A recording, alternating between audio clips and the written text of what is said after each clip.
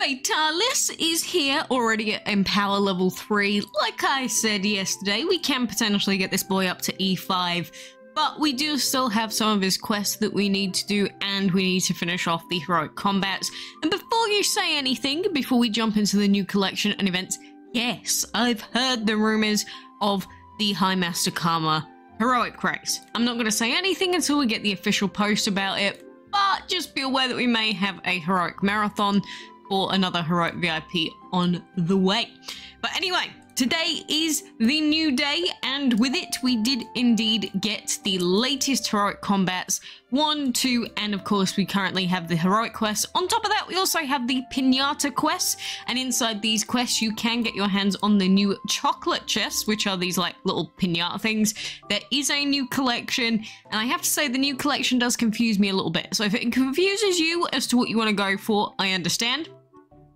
But in terms of the heroic combat, I did go through this a little bit yesterday, but essentially if you want to be able to finish off heroic combat 2, it is the same as usual. You will need to have at least an Empower 1 high flying dragon, which you can get enough orbs to do that if you finish off heroic combat 1, and then you get the orbs, and then you can use them to empower, and then you have to skip the empower and finish off stage 11 of heroic combat 2.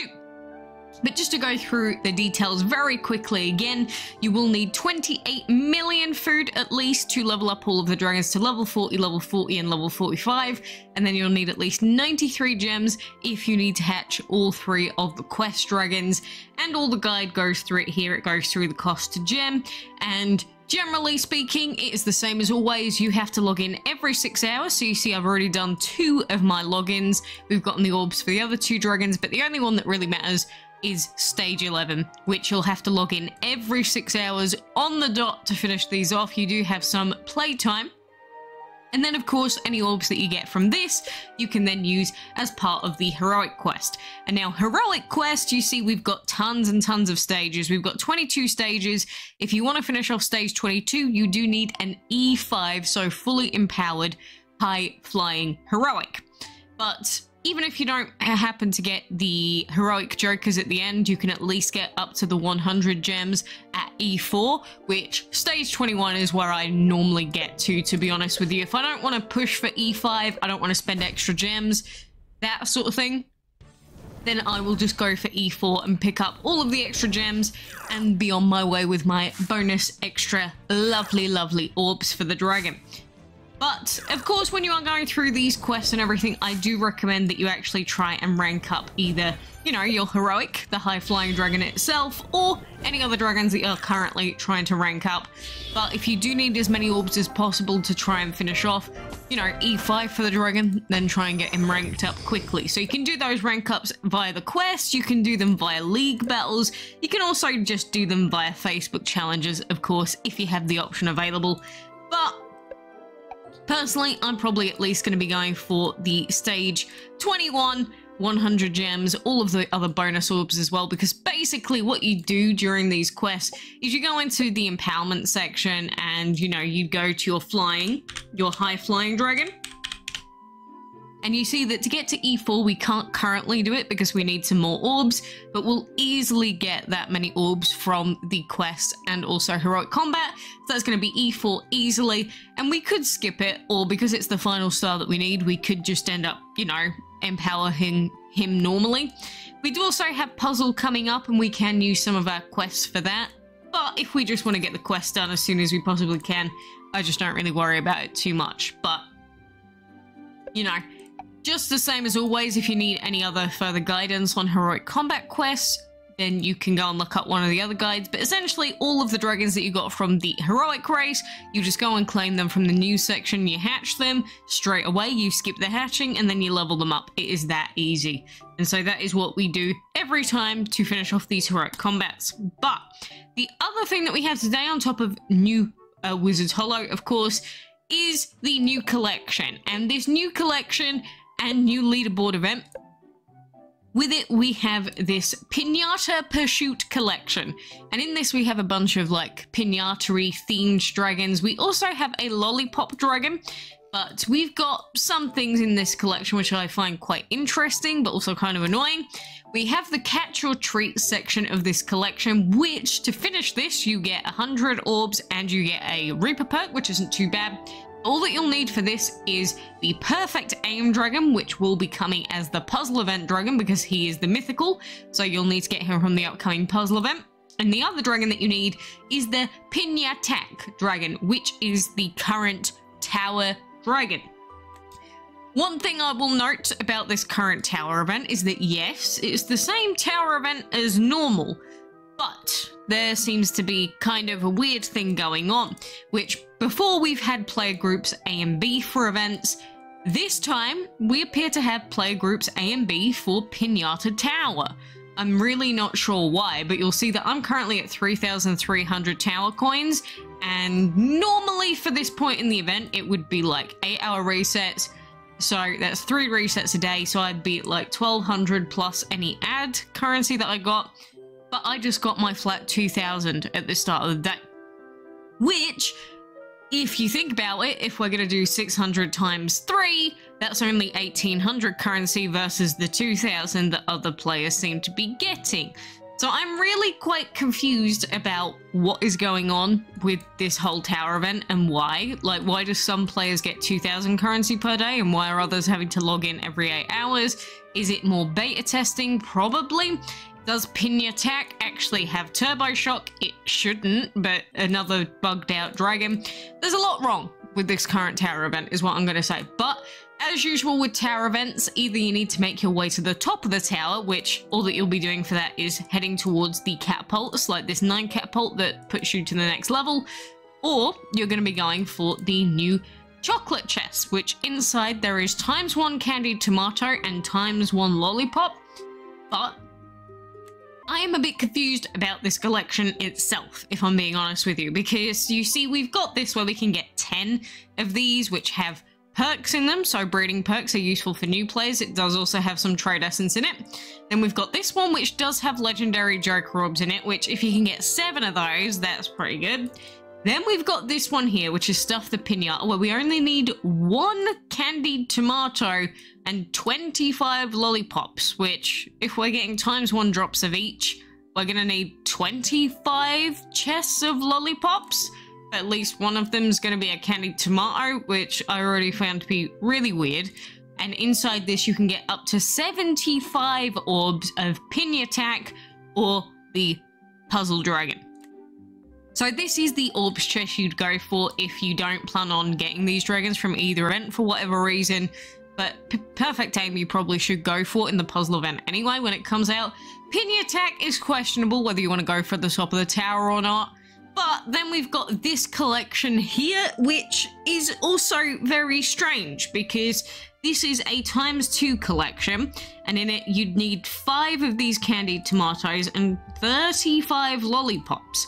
That's like 40 chests that you'll have to open in the next 2 weeks, which is a lot. But inside this, you can get a health perk, a damage perk, and you can get the new Lollipop Dragon. And the new Lollipop Dragon, I think, is very, very cute. I actually do really like them, and they sort of splash all of the licking juices around, which I find to be quite cool. But why are we getting 2 of this collection? That's the thing that I find weird. Why would we be getting a duplicate Lollipop Dragon? There is just so much about this set of collections that doesn't seem right to me. I don't know whether they've addressed it or if this is intentional, but I don't see why we'd be getting 2 of these Lollipop Dragons. It seems so random. You know what I mean? Like, we'd normally at least get orbs or something, not just a random duplicate on top. I don't know, it's kind of weird. But essentially when you're going through this Pinata Pursuit collection, your main question is going to be, are you going to exclusively go for this part of the collection with the new Lollipop Dragon and, you know, all the other items before it, like the legendary Jokers, or are you going to get to the top of the tower, get Pinata, get the new mythical, and then just get ×100 legendary Jokers and a Reaper perk anyway?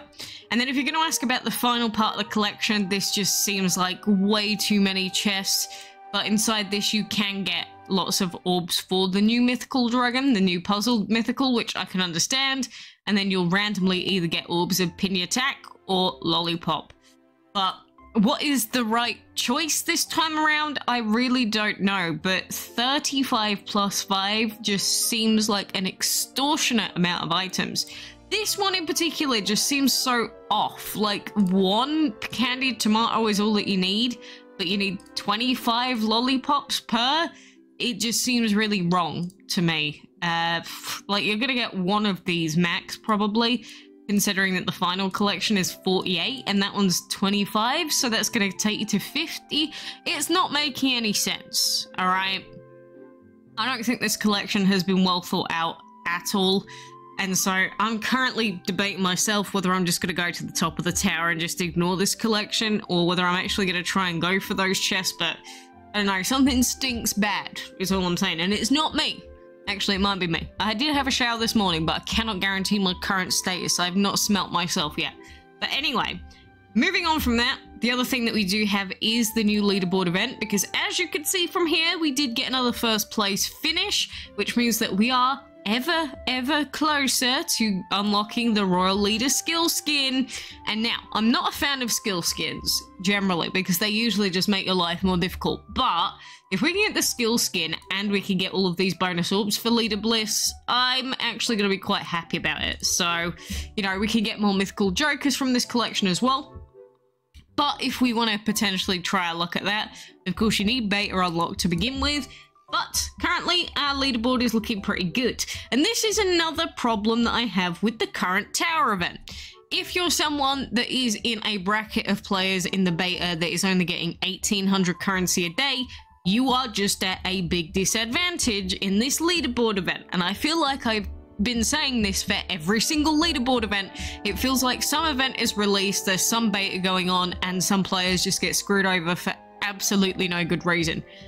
These betas are getting less and less sensical, and the collection chests at the moment are very weird. So I'm not sure how to think about those. But this time around, just to go through the rewards, it is the same as usual. We've got times 30 leaders emblems for first place, an XL food box, and 740 orbs of the current dragon, which this time around is Fateful Night. I remember when this dragon was first released, I thought he was very cute. He does have 3 ancient world elements as well, which is kind of interesting, and it definitely was at the time. But if you do want to get your hands on the skill skin, you can only really afford to get like second or third, like once or twice. Outside of that, you do need to be coming first. But you'll see that because you do get, for each of the tower coins you spend, you get 1 currency. That means that right now I'm at 1040, right? I've got some more Wizard Hollows I could watch. That's not what I meant to say. Dragon TV that I could watch, Wizard's Hollow that I can do. But if I were just to spend all of my current tower event coins, right now I would be in first place. But I'm not going to do that yet because I've not decided what I want to spend them on. And the lucky thing about tower events is you don't have to spend your currency straight away. It doesn't actually matter when you spend it, as long as you spend it before the end of the event. I do quite like Pinata though. I really like this dragon, so I may end up just going for it just because I like them. And I do like the fact that he's canonically male. I think it suits his look quite well.